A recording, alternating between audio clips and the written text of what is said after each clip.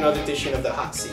This is Mota from ACG, and recently there were some major announcements from Juniper on the service provider core space. They announced some capacity and record-breaking numbers, and as you know, what we tend to do in the Hot Seat is we gather a lot of service provider questions and a lot of equity analyst questions, and we tend to do a deeper dive. Joining us today is Luc Ceuppens, who's Vice President of Product Marketing for the IPG Group for Juniper. Thanks for joining us, Luc. Very welcome. What we wanted to do today, Luc, is actually, even before we get started with some of the questions, why don't we get a motivation behind the product? I mean, the economic climate, as you know, where it is today, there's perception of even further dips or double-dip recession. What are some of the motivating factors behind announcing this new core router? Well, Ray, despite the recession, networks keep growing. You know, you could actually make a case that every time there is an economic recession, people use networks even more. They avoid traveling, you know, they use video conferencing more, so networks are in higher use. And the motivation behind T4000 is really responding to our customers' requests to keep expanding the product line and make the routing platforms, specifically the core routing platforms, denser and denser, you know, keep increasing the capacity because they need to move so much more data quarter after quarter, year after year. Okay, good. Now, regarding the announcement, can we talk about the past and the present? With this announcement, what are some of the features that are different compared to some of the previous routing announcements? So it's really an extension in capacity. So you maintain all the features that were available in T640 and T1600. You just, you know, double the capacity of the system. So you maintain the footprint. You just increase the forwarding rate, increase the overall capacity, increase the port density. Because we believe that you know, the ratio of size of the equipment, per slot capacity, and density is really what drives the economics in the core. Right, okay, yeah, makes sense. Now, correct me if I'm wrong, but I think there were over 6,000 T products sold in the past. Now, when there's a new announcement like this, one of the things that we hear from a lot of carriers is investment protection. What have you done regarding this new product to address them monetizing their existing equipment? The D-Series can be upgraded across the entire portfolio. So any T640 that is installed in the field, any T1600 installed in the field can be upgraded to become a T4000. Okay. And that upgrade can actually be executed in about 90 minutes and consists of swapping out power supplies, span trays, and then ultimately the switching infrastructure as well. And the advantage of the upgrade is that whatever is installed in the existing router can be reused. So that literally a machine, once the switching fabric is upgraded, a machine can be upgraded on a per slot basis by replacing or installing the appropriate PFC. PFCs, right, yeah. Now, in the past, as you know, I used to install and design a lot of these wide area networks. Now, when people used to call me for core router implementation, there were primarily two reasons.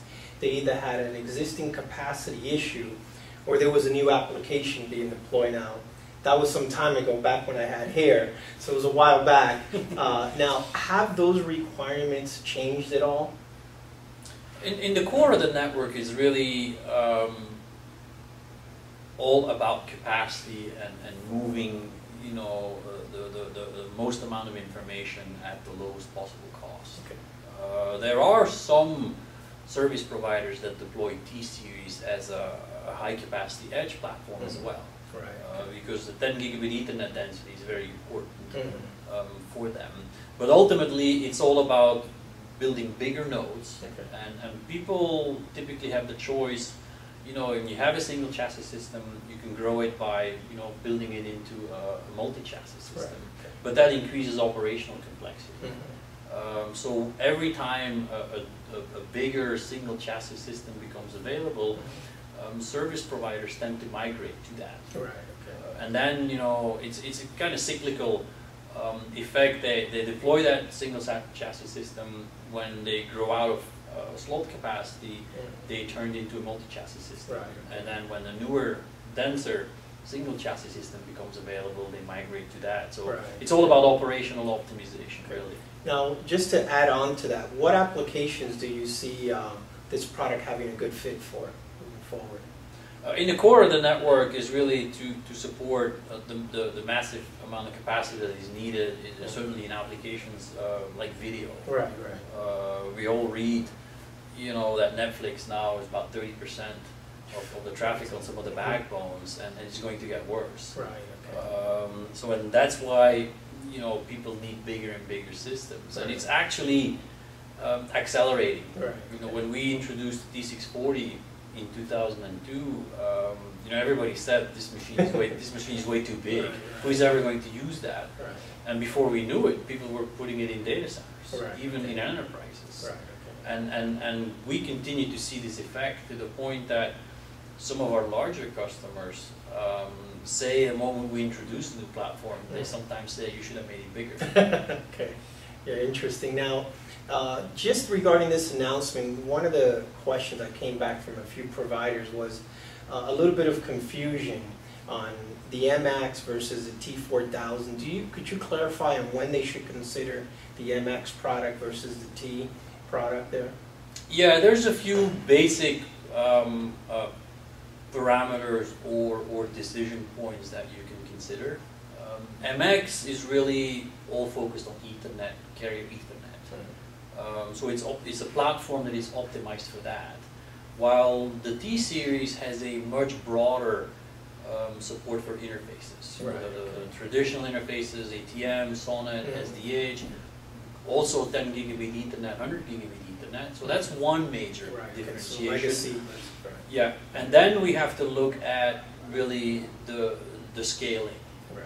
You know, if the network is going to grow beyond a single chassis, you'd have to go to a T series because that's the only platform that supports a multi-chassis configuration. Right. So those are really the two drivers. Right. With an MX, you know, you could start with an MX240, but an MX240 can never migrate to an MX480. Okay. So that becomes a forklift upgrade. So it becomes more of a planning exercise looking forward to, you know, to what extent is this network going to grow? Right. Do I have legacy interfaces, yes or no? Okay. You know, what density am I looking at? Right, okay. Things like that. It's good to clarify that because I think that was always a concern, but the legacy part as well is a key one. Now, as you know, I always do regarding a new router announcement or switching, is clarification on the math. We've heard numbers from certain reports where they put 250 gigs, 240 gigs. Could you help clarify the math and some of the capacity issues on the T4000? Sure. So from per slot capacity is 240 gigabits per slot. Right. So it more than doubles the capacity of T1600, which had 100 gigabits per slot. Where the 250 comes from is the forwarding rate. So 250 million packets per second per slot. Right. So giving you just over 2 billion packets per second for a system. Okay, great. So that's really the difference. Yeah. You know, the ASICs support 250 gigabits, but the system is optimized for 240, spread over two forwarding engines of 120 gigabit each. Okay. So that's where, you know, comparing to a T1600, we can double the 100 gig density. Right. Okay. Now, I guess when is this product available? Second half. We'll start shipping second half of next year. Second half of this year, great. So we've demonstrated it at supercomputing. Okay. Demonstrated interoperability with MX at 100 gigabit. So to show that, you know, the platforms continue to evolve and inner work to create end-to-end solutions for our service provider customers. Great. Well, Luc, thanks for joining us. You're very welcome. Appreciate you joining the Hot Seat. This is Ray Mota with Luc Ceuppens from Juniper. This is another edition of the Hot Seat. Thank you very much.